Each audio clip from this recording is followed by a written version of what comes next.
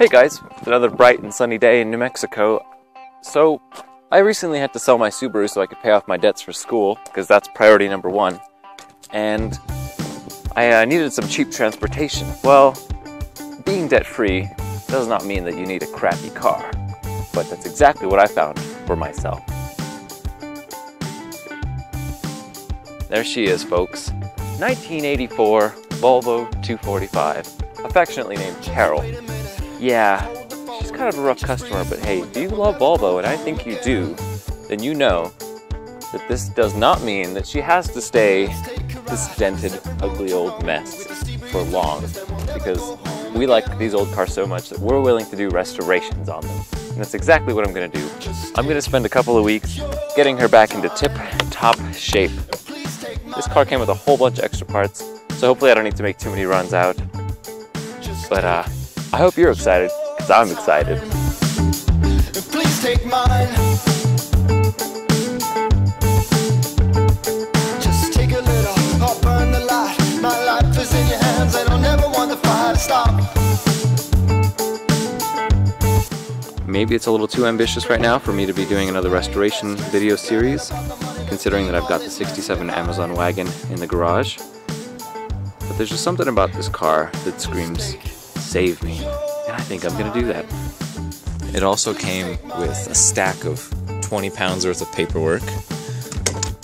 I'm sure something's gonna fall out. It's like Zabumufu's closet. A tow hitch with trailer hookups. Power locks to some degree. It's reading 226 on the clock. The owner claims it has more than 400,000. I'm still trying to figure out if this is just a replacement cluster, what's been going on, because I don't think any 240 has made it over 30 years without having the odometer break. One of my favorite bits here is these 5 gauges. We've got our Volvo clock, which actually works. I've been checking it out, and it's really cool. Finally works. Ambient temperature, oil pressure, vacuum, and voltage. That voltage gauge is from an Audi or a Volkswagen. Those are the two logos displaying on the top of it, but it fits the 52mm pod all the same. Every one of those works, the lights work, and it's pretty cool. Another one of my favorite things, an M46 with a working overdrive. I would prefer the M47, but it's quite alright.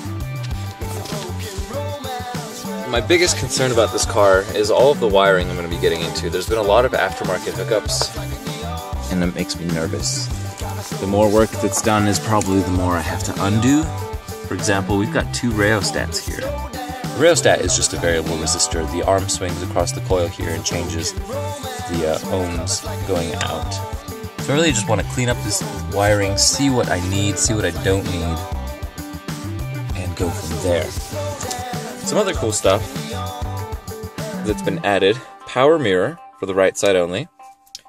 2 power window switches. That would be the rear passenger and the front passenger. There is an issue with the blower motor. It stays on pretty much all the time. At least that's what I thought, but then it suddenly turns off. So when it's on 0, it's on 1. When I put it on 1, it is on 1. 2, 3, 4 still work. We're going to try to figure that out.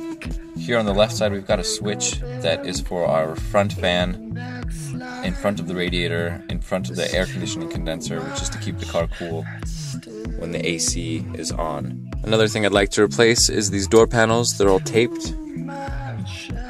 This is a plate that is a exact measurement of the firewall.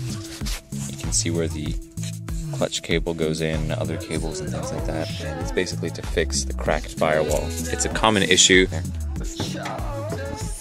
So I've got the quad rounds on it.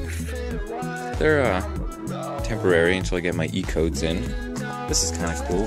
We have a little nozzle sprayer from the washer bottle. It's connected there to keep the fan cool. There's the electric fan that I installed. I'll show you a bit on that. Several relays with wiring that needs to be cleaned up. I believe one of them is for the front fan. I'm not sure of the other one's purpose. And then that's for the electric fan. A couple of fuses, more relay. There's the electric fan relay from a Volvo 960. This engine is loud. I mean, you're at 2,000 RPM, it sounds like you're at 4, and when you hit 4, it sounds like you're at 8. So I'm not really sure what's going on with the noise. I still want to make sure that it's in time. I'll grab a timing light and adjust all that since I did a little bit of work already. Up here we've got the mileage and some of the stuff performed. Currently the car does not have a power steering pump attached. I need to replace the power steering rack. Some more wiring for me to clean up just because I'm somewhat picky about all that. It goes over to the oil pressure sender, which is the nice thing that it's an electric sender. You don't have to deal with plumbing and oil line like I have in Arthur.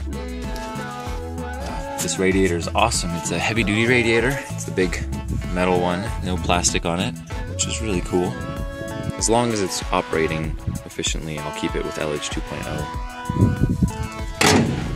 Hopefully I'm not in over my head with this car. I love old 240 wagons. I've been itching to have one ever since I sold my first coupe. And I have another coupe on the side of Soren's house that I haven't been able to touch for a couple of years. It's got a big project in there. Oh man, look at that. This is the utilitarian back seat. So having no back seat made it possible for him to have this flipped up and that down, and having no cushions here allowed the seats to move further back because it was always used for storage, either for the German Shepherd, the Corgi, or the boxes of a million things. Came with like several different feet for the roof rack, much like this one here, that attached to the rain gutter. One thing I'm going to be doing is removing the original OEM rack. I don't really like it, and it'll be a little more streamlined because I'm trying to get some more fuel economy out of this car.